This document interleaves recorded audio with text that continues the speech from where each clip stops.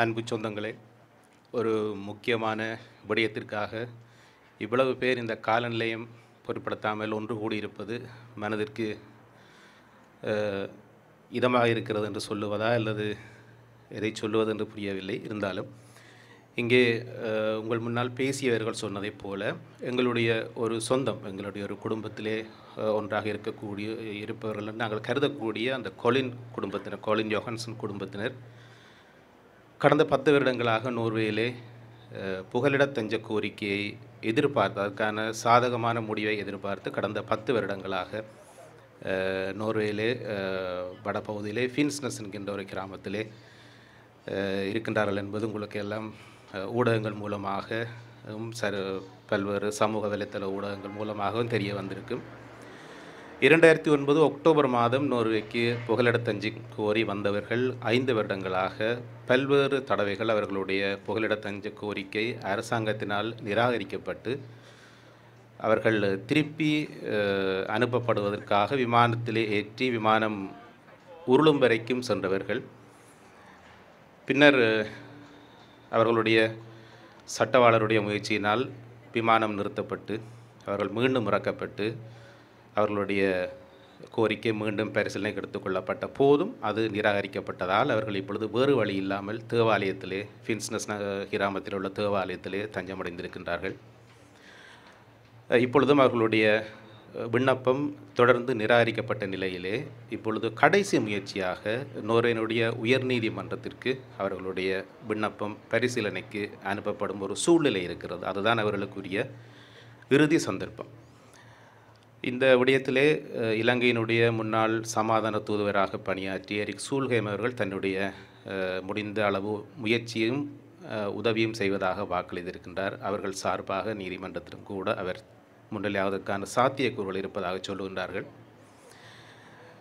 இந்த நாடு உலகத்திலே சமாதானத்திற்கும் மனிதாபிமானத்திற்கும் பெயர் போன நாடு என்கின்ற ஒரு பெயர் இருக்கின்றது. எல்லோருக்கும் தெரியும். இந்த நாட்டிலே நாங்கள், அதாவது ஈழத்தமிழர்களை பொறுத்தவரை புகலிட கோரிக்கையாளர்கள் என்கின்ற அடிப்படையிலே 80களின் மத்திய பகுதியிலே வர தொடங்கின காலப்பகுதியிலே இருந்து இன்று வரை உலகத்தில் இருக்கிற எத்தனையோ நாடுகளிலிருந்து இங்கே புகலிட கோரிக்கை கேட்டவர்களிலே எந்த நாட்டிலிருந்து வந்தவர்கள் என்று பல பேருக்கு தெரியாது. அவர்களுக்கான அடையாளங்கள் கூட சில பேருக்கு இல்லை. இருந்தாலும் இந்த நாடு அவர்களுக்கு ஒரு மனிதாயமான அடிப்படையிலே அவர்களுக்கு இங்கே ஒரு தற்காலிகமாகத்தன்னும் ஒரு குடியுரிமை கொடுத்து வைத்திருக்கின்ற விடயங்கள் எல்லாம் நாம் பார்க்கின்றோம். இந்த குடும்பத்திற்கு ஆக குறைந்தது ஒரு மனிதாயமான அடிப்படையிலாவது அவர்களுக்கு அரசியல் தஞ்சம் வழங்க தேவையில்லை. ஒரு மனிதாயமான அடிப்படையிலே கூட எல்லோருக்கும் பொதுவான முறையில் இந்த நாட்டிலே வாழ்வதற்கு ஒரு சிறிய இடமாக கொடுக்க முடியாது. அரசாங்கம் அவர்களுடைய கோரிக்கையை நிராகரிக்கின்ற காரணமாக வெறும் சில்லறை காரணங்களாக சொல்லுவதாக நாம் அறிகின்றோம். ஏனென்றால் அந்த குடும்பத்திலிருந்து ஒரு உறுப்பினர் நம்முடைய வானொலிக்கு ஒரு 45 நிமிடம் செவி வழங்கியிருந்தார் சென்ற ஞாயிற்றுக்கிழமை. இணையங்களில் நீங்கள் அதை பார்வையிடலாம். அதில் அவர் குறிப்பிட்டது, முதலிலே அவர்கள் இங்கே வந்து தஞ்சம் கோருகின்ற பொழுது எதற்காக இங்கே வந்து தஞ்சம் கோருகின்றார்கள் என்கின்றதுக்கான காரணத்தை அவர்கள் சரியான முறையில் தெரிவிக்கவில்லை என்பதுதான் அவர்கள் மீதுள்ள ஒரு நம்பிக்கை என்னவென்று அரசாங்கம் கருதுகிறது என்று சொன்னார்கள். அதற்கு அவர்கள் சொன்ன விளக்கம் என்னவென்று சொன்னால், முள்ளிவாய்க்கால் அவலத்தின் நேரடி சாட்சிகளாக, இரத்த சாட்சிகளாக இருந்த அவர்கள் அங்கிருந்து தப்பிச் சென்று இராணுவ தடுப்பு முகாம்களிலும் இருந்து அதற்கு பின்னதாக இந்த நாட்டுக்கு வந்தபடியால் அவர்களுடைய மனோநிலை, அவர்களுடைய ஒரு விடயத்தை விளங்கப்படுத்தி சொல்லக்கூடிய நிலையிலே தாங்கள் இருக்கவில்லை. அதனால் எந்த நேரத்தில் எதை சொல்லுவது என்கின்ற ஒரு சாதாரண சூழ்நிலை தங்களுக்கு அமையவில்லை என்றும், அதோடு அந்த விளக்கங்களை சொல்வதற்காக அவர்களுக்கு வழங்கப்பட்ட நேரம் மிக குறுகியது என்றும், அதோடு அவர்களுக்கு தேர்ந்தெடுக்கப்பட்ட மொழிபெயர்ப்பாளர் மீது அவர்கள் ஒரு முழுமையான நம்பிக்கையை வைக்கவில்லை என்றும் கூட சொன்னார்கள். அது ஒரு இயல்பான விடயம். என்று சொன்னால் உங்களுக்கு தெரியும், கடைசி நிமிடங்களிலே இல்லை கடைசி நாட்களிலே எல்லாம் யாரை யார் நம்புவது என்கின்ற சூழ்நிலை எல்லாம் இருந்திருக்கிறது. எல்லோருக்கும் நிச்சயமாக புரியும். அதற்காக நாங்கள் ஆழமாக போக வேண்டிய தேவையில்லை. அந்த ஒரு பயத்தின் காரணமாக முக்கியமான சில விடயங்களை அவர்கள் சொல்லவில்லை என்பது இருக்கிறது. ஆனால் அதற்கான விளக்கங்களையும் கொடுத்து அவர்கள் அதை திரும்பவும் தங்களுடைய விளக்கங்களில் சொல்லியிருக்கின்றார்கள். ஆனால் அரசாங்கம் அதை ஏற்றுக்கொள்வதாக இல்லை. அதை ஏன் முதலில் சொல்லவில்லை என்கின்றதுதான் இப்பொழுதுள்ள கேள்வி. இந்த விடயங்களை இப்பொழுது முன்னாள் சமாதான தூதுவர் எரிக் சூலையும் அவர்கள் சொல்லுகின்ற விடயங்கள் உண்மைதான், அதை நம்பக்கூடிய சாட்சிகள் அதை தன்னால் முன்னிலைப்படுத்த முடியும், தானும் அதற்கான முயற்சிகளை செய்கின்றேன். இந்த இலங்கையினுடைய சமாதான விடயத்திலே தான் ஈடுபட்ட அந்த வகையிலே அந்த நாட்டினுடைய சூழ்நிலைகள், இப்பொழுது சூழ்நிலைகள், அங்கே தமிழர்களுடைய நிலைமை என்ன, முள்ளிவாய்க்கால் அந்த நாட்களிலே நடைபெற்ற விடயங்கள் என்ன என்கின்ற புரிதல் தனக்கு இருப்பதால் அந்த விடயங்கள் தன்னால் நீதிமன்றத்தில் சொல்ல முடியும் என்கின்ற ஒரு நம்பிக்கையை அவர் கொடுத்திருக்கின்றார்.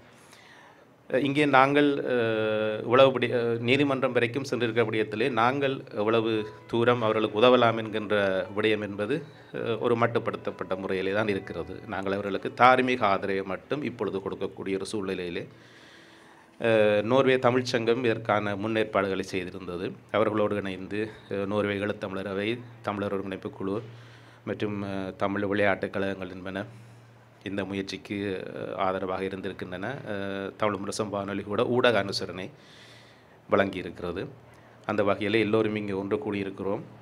ஒரு மிகவும் ஒத்துக்கொள்ள முடியாத ஒரு காலநிலையை பொருட்படுத்தாமல் எல்லோரும் இங்கே வந்திருக்கின்றீர்கள். அந்த வகையிலே அந்த குடும்பத்துக்கு எங்களுடைய இந்த தார்மீக ஆதரவு சென்று சேரட்டும். அந்த குடும்பத்திற்கு ஒரு எதிர்கால வாழ்வு ஒன்று இந்த நாட்டிலே நிச்சயமாக ஒரு அமைதியான வாழ்வு கிடைக்க வேண்டும் என்று நாம் எல்லோருக்கும் பொதுவான அந்த எங்கள் மேல் இருக்கின்ற சக்தியிடம் நாம் எங்களுடைய பிரார்த்தனையில் கொண்டு செல்கின்றோம். இதைத்தான் எதிர்பார்த்து எல்லோரும் கூடியிருக்கின்றோம். அவர்களுக்கு ஒரு நல்ல தீர்வு கிடைக்க வேண்டும் என்று இந்த வேளையிலே நாம் மனமாற கேட்டுக்கொண்டு இந்த சந்தர்ப்பத்துக்கு நன்றி கூறி தமிழ் முரசு சார்பிலே வாழ்த்து.